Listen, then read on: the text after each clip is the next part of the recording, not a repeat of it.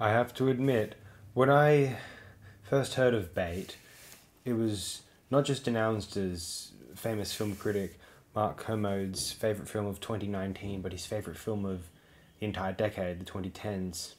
I thought, how could this be? This film is just. It's almost like it must be pandering so much to someone like Kermode's tastes that, and it's so fine tuned that I'm going to see the film and it's going to be entirely predictable, like one of those contemporary, stabs at a folk horror venture. Bring it on, Bait. Now listen, I don't know if Bait is the finest film of the 2010s, although it's very close to being the most impressive and striking British UK release of the 2010s for me. It's going to draw inevitable comparisons to the American picture The Lighthouse by Robert Eggers, and I think there's this shared kinship in their aesthetic emphasis on what we would perhaps recognize, those of us who know a little something of film history, we would recognize it as though it's an aesthetic born of initially technological limitations from the 1930s, wherein frames had a certain specificity, a certain bordered quality about them. And one common topic for films at this time was the exciting prospect of depicting seafaring, nautical, naval, whether it be for educational purposes, purposes of escapist adventure, or for highlighting some sort of military hurrah. I think of a couple of John Ford films from around this time, like Submarine Patrol and Seas Beneath from 31, for example, in the mainstream Hollywood context. But I know the French films, which I'm probably less familiar with around that time, the nautical films, were what influenced Eggers, from what I understand, on The Lighthouse. Whereas Bait there's also these similarities of there's documentary shot on lesser film stock for television, slice of life reality, kitchen sink realism. Bait as one of the most fascinating structures and aesthetic ethoses of any film from the 2010s, and though it is trying to be something traditional in a basic storytelling sense, has residue of older genre archetypes, yet its use of the technology, not the technology itself, it's an old Bolex camera, hand-rolled Bolex camera that Jenkins is using, shooting the film with, but there's its utilization of edits is entirely contemporary. Its philosophy of post-production it's a very digital philosophy, despite his usage of analog celluloid. I don't think it's celluloid specifically, but whatever the Bolex camera is using. In any case, but there's also in Bait,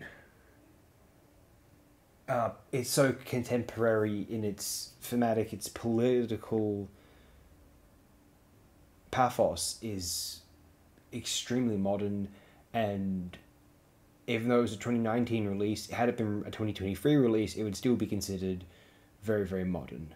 It has had a staying power since 2019. That is actually possibly an indictment of a lack of progress, a certain stagnation the world has undergone. I'd like to read out some quotes that I've mined from interviews with Jenkins. I've linked the interviews in the description of this video, but I'm going to read out what I felt were some choice passages here and now. The original premise was that it was a found footage film about this fisherman who'd had an affair with a rich holidaymaker.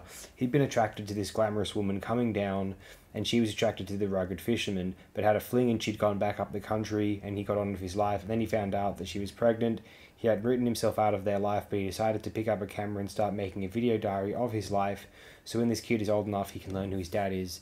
And as he started filming his way of life, he realized it isn't what he thought it was. He wasn't living in a fishing place anymore. He was living in a holiday destination, and the camera also became a catalyst for the simmering resentment underneath the surface. So people wanted to say things to him on camera, and the camera behind became this thing that kind of blew the place up.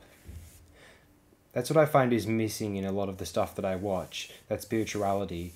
It's not a religious thing, but some kind of otherness within it. That's really important to me. I read Paul Schrader's book and I didn't understand what he was getting at to a certain extent, but I kind of like the fact that it's very difficult to quantify what it is. A sense of otherness is very important, and I think sometimes when people try to tell me how they feel about the film and the way the form and the subject matter combine, I do think that's what they're trying to get at. There's something intangible, and I think that's what film can do that no other art form does, but it's really untapped, that kind of otherness. I do most of the Foley myself in the studio, which is a wet space where I do all the processing, and when the film is sent off to be scanned, I repurpose the space to become somewhere I'm working in the dry. I built a voiceover booth out of wreck wood on the beach and stuff, so it's a real proper salty space, and then I get the actors in one by one. This time I got Edward Rowe in first to spend 4 or 5 days voicing his stuff and getting him in set the rhythm for everyone else, because he's the one in almost every scene and being proactive. Then I get the actors in one at a time, gradually building up the layers of voicing. Because of the way I shoot with a lot of big close-ups, faces have got to be spot on, so a lot of it is looking at people's eyes and thinking, put a light there and you're really going to jump off the screen. A lot of people have met people who have been in the film and not recognized them because they look so different on screen. Black and white is a level of abstraction, of course, but just the way those lenses change the shape of people's faces and give significance to the eyes and all of that, in a way that our eyes don't do. I retraced my steps to where I first fell in love with making films, and it was when I was a teenager with a Super 8 camera, and I'd save up to buy a single roll of film. I would be really careful about what I would film. I would look at things through the viewfinder, but I wouldn't film things until I was absolutely sure. That was around the point when someone had decided that film was dead forever and the industry had moved on. It paradoxically became very easy to find out how to work with film in a homemade sense, because the knowledge didn't have a financial value anymore, so that the secret could be given away. I'd always hand-processed photographs before. How difficult could it be to hand-process my own 8mm and 16mm film? I realized how achievable it is and how rewarding it is to be involved with the alchemy of creating images in front of your very eyes. What I wasn't expecting was how much it was going to influence the way that I was making stuff. What I was really in need of wasn't the tactility or the aesthetic, but it was actually the limitations that film ensured that I worked within. If I had shot the same way on film as digitally, I'd have been bankrupt within 5 minutes, so it was a practical manifesto rather than a political or artistic one. I shoot with a manual clockwork Bolex 16mm camera and have to physically hold the shutter down. I've got 2 choices for what I can do with the other hand. I can either pan or tilt the camera, or I can focus pull. So this aesthetic was born out of what I could do with that camera and its limitations. A lot of the close-up work is something I always do because I don't shoot any coverage. I always shoot feet to cover myself for transitions, but you can also tell a lot about the characters by looking at what shoes they're wearing and what their feet are doing. You've got this dark contrast between leisure and industry that runs through the film. Delicate shoes or trainers are always up against working boots. Hands as well. The working hand, the blue collar and the white collar hand, effectively. You can say so much more with an image rather than any exposition or dialogue. Whether I'm reverse engineering meaning into those shots, or whether that was always there and I just wasn't conscious of it, it's still really important to me. The other day somebody said to me, when it comes down to it at the end of the day, it's got to be about story, which I do agree with, but I think when people hear that, a lot of the time they also say that the film is really about the script. I couldn't disagree more with that sentiment. We have so many decisions that are made at script level, so many conversations about script development. After that, you can have a 10-minute conversation before you're about to shoot about what it's going to look and sound like. We're working in an art form that is 120 years old, and we already seem to have given up on the discussion of what the form should be. It's kind of desperate, and I think it's really bad in this country. The conversation about form in Britain is pushed to the margins. It's pushed out to where people are working in so-called experimental film. Certainly a lot of my short film work gets put into that experimental category. I don't really know anybody who works in experimental film who would describe themselves as experimental filmmakers. They're just filmmakers who feel the need, or even maybe a responsibility, if that doesn't sound too grandiose, to be experimenting with this very youthful form. What I've really seen is, it might be a change within me, thinking that I'm making films that are concerned with a local issue where I live and in a place that I understand, to now being something that seems to be certainly national in this country, but also quite internationally relevant. That gap between the haves and the have-nots, as they say, I heard someone recently say the haves and the have-yachts, which I thought was a nice expression as well. But that's sort of the main argument that is linked to everything in this moment, certainly in this country. It's something I really empathise with, and I'd absolutely agree that the gap between the haves and the have-nots is getting bigger and bigger. But also, if you do keep talking about it in those simple terms, you're not really going to get anywhere. I don't go into anything until I've got a huge list of limitations to work within, because where I shape all of the work is within what I'm not able to do. Working at small budgets helps because you've got a huge limitation straight away, so you have to start working in different ways. Not everybody has that luxury of a low budget, which is why some people make such terrible films. We create a language and a way of working around what we're able to do. There were angles we couldn't shoot, which is great because you think we can only shoot in this direction, so you can throw away the idea of doing any establishing shots after that, so it becomes a film of close-ups, which is a prominent aesthetic within the film. I love the power of the montage, and I love the fact that the one unique property of film as an art form is the close-up, so it's crazy not to use it. Bresson is never far from my thinking. I'm from the Scorsese school of if you're stuck, ask yourself what Bresson would do because he would always choose the most simple thing. And I think that when I'm writing, I write visually. I write a scene and imagine it as 5 shots, but can I do it in 4, 3? I'm always simplifying, and that's where Bresson is with me. But the kind of montage was that I like to work with is probably something that he would have disapproved of quite vehemently because it's too impressionistic for his Catholic tastes. People told me I'm making horror films without any horror in. You know The Shout 1978, the British horror film with John Hurt? That's my thing, using the form, not invisibly, but making something where the horror exists in the edits as much as the content of the shots. I don't see all films set in Cornwall as Cornish cinema. That's not to say it has to be made in Cornwall by Cornish people to be a Cornish film, but I think a lot of films in the past set in Cornwall are about somebody coming into Cornwall in crisis, which is crystallised by being in a rural place full of real people who are archetypal at best, mostly stereotypes. And they will, through the sum of their parts, make this newcomer see the error of their ways. They'll adjust their worldview and head home. That can be done brilliantly, like in Local Hero 1983, but a lot of films outside of the urban setting use their rural settings for background colour. And what I'm interested in is bringing that to the foreground because it's been seen less. It's one of the only things I can write about because it's what I know. But I think if you can create those authentic, complex, flawed people, I think that's the Cornish cinema I want to see, and any kind of regional or national cinema that brings out the reality.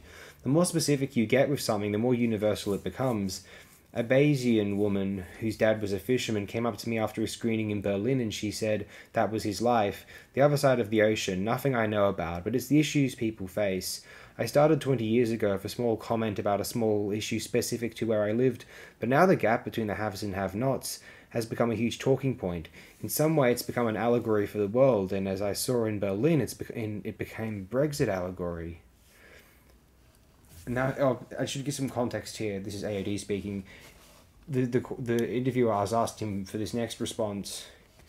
It's in reply to him being asked films that were highly influential, the first films he fell in love with formatively, you know. It's probably 2 films, actually. Stand By Me and Big Wednesday. Big Wednesday was a John Milius 1970s huge flop. I grew up on the coast of Cornwall and we were all madly into surfing, and this is a film about Californian surfing in the 60s and 70s, and I never really noticed that it was about the 60s and 70s in California. I just watched it and thought it was about Cornwall. A mate of mine's older brother had an old VHS copy of it and we used to watch it. I fell in love with it, but probably because of the subject matter. In terms of a cinematic experience, that is Stand By Me. It was the poster that I fell in love with. It was on the wall in my local cinema where we used to go every Friday night. I think Stand By Me was a 15, so I couldn't go and see it, but in the corridor that led down to screen 2 in the cinema, I used to walk past the poster of it, and I used to think, that film looks amazing. I was desperate to see it. When it came out on video, I used to get it out the video shop all the time, and it became a real regular for me and my friends. As I've got older, everyone from my generation, especially boys, I suppose it's quite a boy film. Obviously, it's quite an important film. And then he's been asked about the film that he can watch any time, and that's Performance. I just see it more in it each time I see it. I think some people find the film quite problematic because it's so dense. The first time I saw it, I'd heard so much about it and heard so much hype, and I watched it and thought, what the fuck was that? Now I could watch it any time. Now, moving on.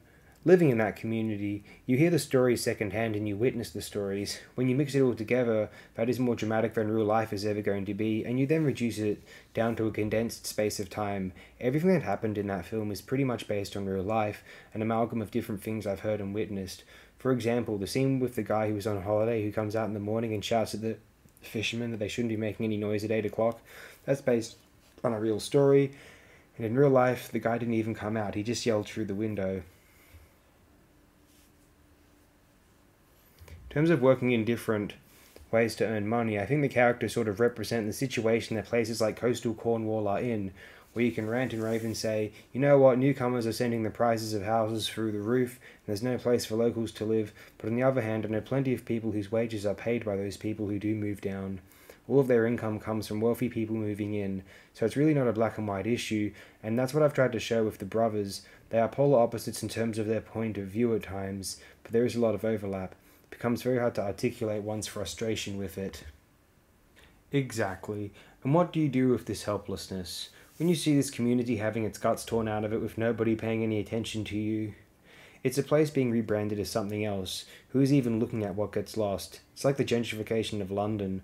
At least in Cornwall, a lot of the time the local community and the fishing community end up living on housing estates just out of the old village or up on the hill, which is what I've alluded to in Bait. The communities stay together as if they don't care geographically where they live, even going a mile inland because that's where their friends and family are. They're together if slightly displaced. With Bait, it was about 20 years ago. I just moved home to Cornwall. The north coast of Cornwall used to always feature in the broadsheet newspapers in the summer tensions between rich holidaymakers or tourists and the locals in communities, which is something I'd always grown up with and been aware of, but taken as just the way things were. Reading it from somebody else's perspective, I started thinking that a lot of this journalism is quite irresponsible because it actually stokes up more issues. Then as soon as September comes and all the schools go back, everybody gets back to their lives, it's forgotten about. So I thought it'd be really great to make a film that documents that in a fictionalized sense that would be permanent. So I created a premise that was fictional, but something I could hang a lot of true stories off.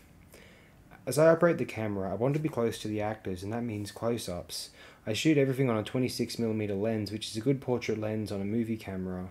I don't want to have other crew members between me and the actors. I want to be the one that's up close and chatting to them as if I would be if I wasn't operating the camera. Also, I shoot Academy ratio, which is perfect for faces when you're working with no budget.